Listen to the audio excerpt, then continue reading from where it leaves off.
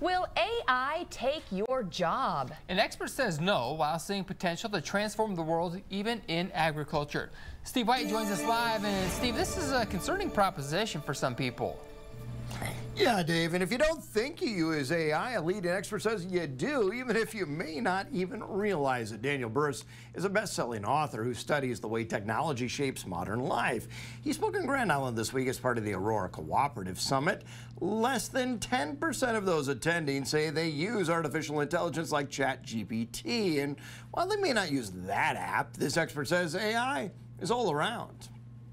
We actually use AI all the time. If you're doing a Google search, you're using AI. When you pick up your smartphone, almost everything you do on it is using AI. When you talk to Alexa or Siri, you're using AI. So AI is not new, but ChatGPT is, and this generative AI. And if you have not experienced it, you don't get it. So I would suggest, no matter what age you are right now, because this is game-changing, this is tectonic, you should get a free account for ChatGPT.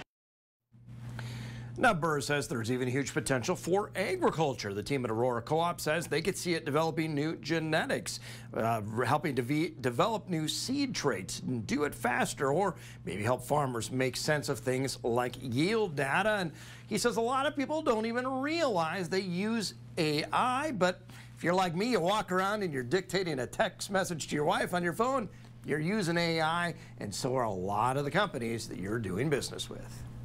This is interesting. Hey, Steve, when you dictate into your phone, do you dictate punctuation as well? Because I get mocked endlessly by my kids for my hyphen usage. Okay. Hyphens, semicolons.